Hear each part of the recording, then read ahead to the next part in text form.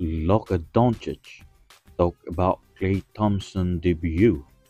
If you remember, Klay Thompson set the franchise record by hitting six three-pointers and made 22 points against San Antonio Spurs.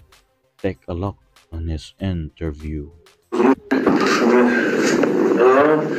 was great, man. Just, knocking down a lot of shots.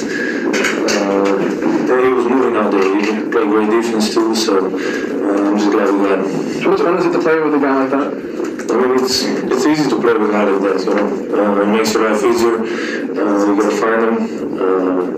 That's what I said. That's what I'm saying. It makes my life and Kai's easier. Makes the whole team's life easier. It's a lot of space, so it's great.